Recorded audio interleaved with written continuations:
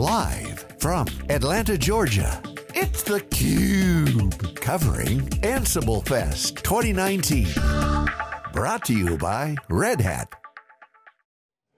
Hey, welcome back everyone. It's theCUBE live coverage here in Atlanta for AnsibleFest, part of Red Hat's event around Automation Anywhere. I'm John Furrier with my co-host Stu Miniman.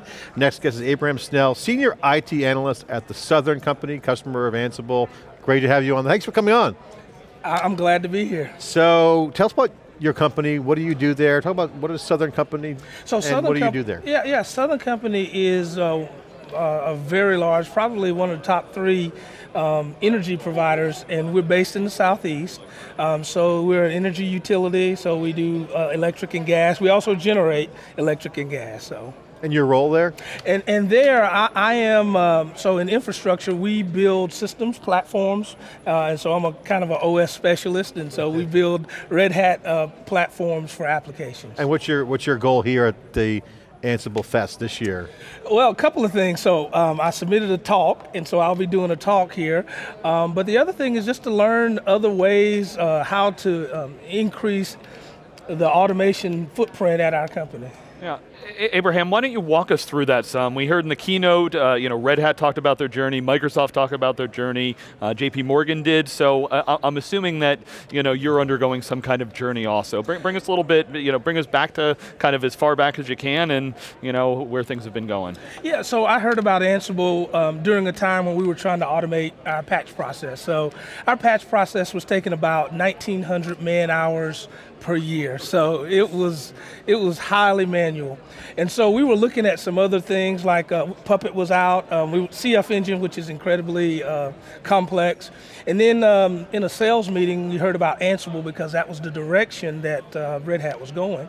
So I looked it up and learned about it. And that's the other thing, the barriers to entry were so low. It's modular, you can jump in and start learning. You can write a playbook without knowing everything else about Ansible. And so that's how we got started with the journey. Okay, so the patches, you said over like 1,900 hours in a year. Do you know how long it takes you now? Yeah, we reduced that to about 70 hours a year. Yeah, so it was a massive reduction in the amount of time that we spent patching. Okay, and have you been expanding Ansible, and where's it going from your footprint? Yeah, so as a OS platform group, we are doing, we do deployments now with Ansible. I pretty much do everything with Ansible. Honestly, someone just asked me to deploy some files. I was like, yeah, I'm gonna write an Ansible playbook for that, or use one that we already have. So now we have other groups. The database folks are now using Ansible to patch their databases. And the network folks have been asking us questions, so maybe they'll be getting on board. But yeah, from my standpoint, I think we should expand Ansible.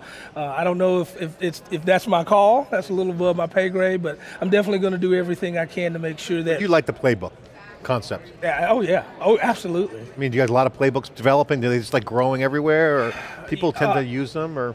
Yeah, I learned something today that there's going to be kind of like a repository, and that will actually work. Right now, we probably have about 150 playbooks, but people aren't able to just use them because they're just kind of stored somewhere. They're built. Yeah. So what's your talk going to be? You mentioned you're going to do a talk? Oh yeah, how automation can reduce business conflict. So we're going to talk about creating automations that kind of reduce the siloed conflict. And so I'll be talking about creating an easy button for groups who, when you say, hey, I want to patch, they go, no, you can't patch this week. And so rather than having an argument about when we're going to patch, just give them an easy button and say, hey, when you're ready, press this button and it'll patch. And just let us know if anything turns red and we'll fix it. So. Do people want to get rid of the conflict? They like the conflict? Or, I mean, talk about the culture, because this is, this conflict's been there. Yeah, and oh yeah. What's the culture like with the new capability? So, I mean, the culture is getting better. I wouldn't say we're there. We're on that journey that he mentioned. But when you say people want conflict, that's it. They're used to it. Yeah. I mean, we're just going to argue with it. But the problem with that is it slows business down. So at the end of the day, what we're all there for happens a whole lot slower, because we're back and forth and we're in conflict. So what automation does is it literally speeds up what we need to be doing, but it also helps us be friends along the way. So. I want to get your thoughts on something. We did a little survey to our CUBE community on automation. The couple key bullet points that we were reporting on earlier, pretty much everyone's agreed, but I want to get your reaction because you're doing it. One benefit of automation is for the teams are focus efforts on better results.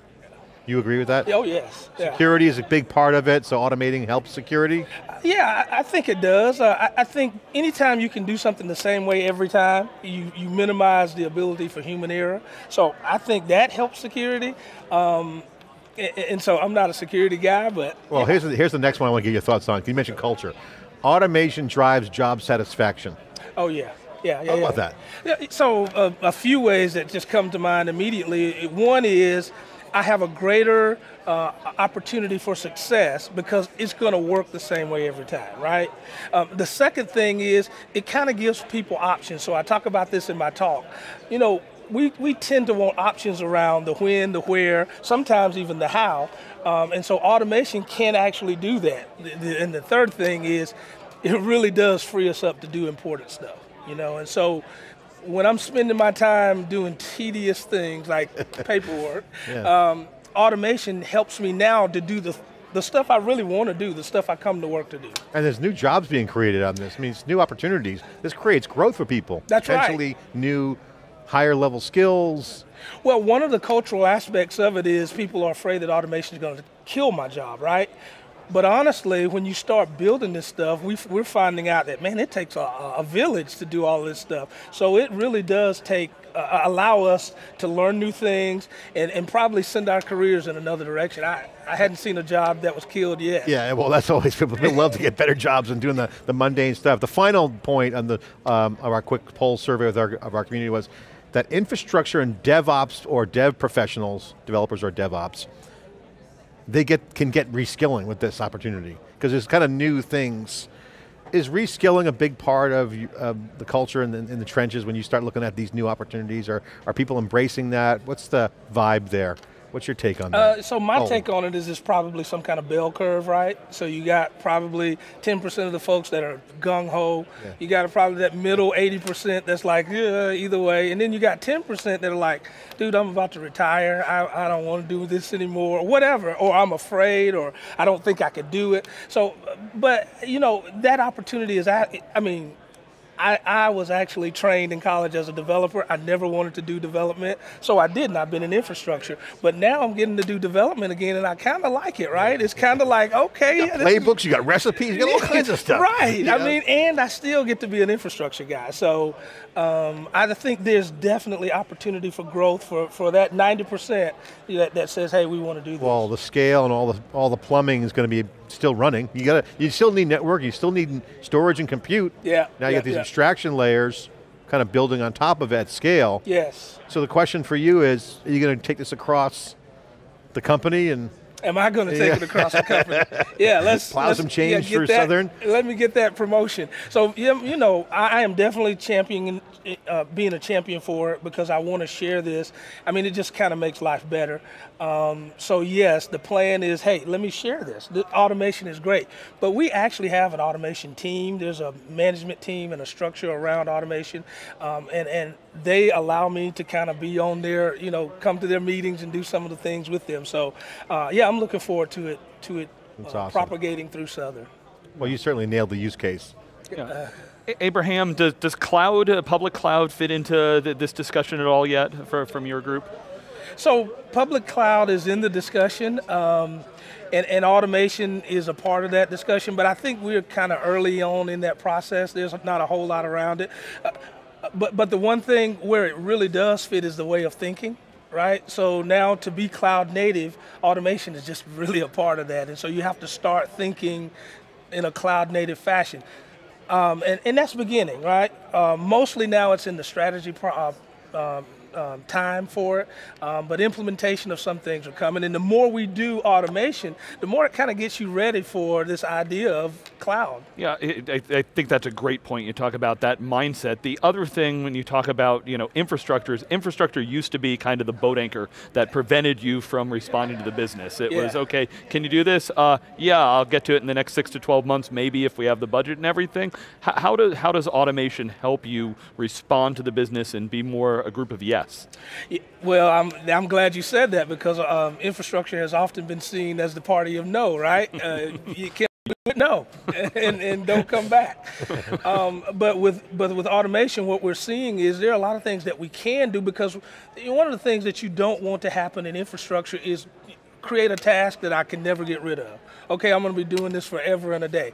But now if it becomes a push button item and I can do it consistently every time, it's like, oh yeah, why don't we do that? Why haven't we been doing that in the past? So yeah, that's exactly a great point, is that now infrastructure can feel like a part of the party rather than being the people sitting in the corner. They don't want to do this, right? Yeah, and it's a critical component of scale. Abraham, I want to ask you, my final question for you is, you've had a great experience with Ansible automation. This is the whole conference, Automation for All. Yeah.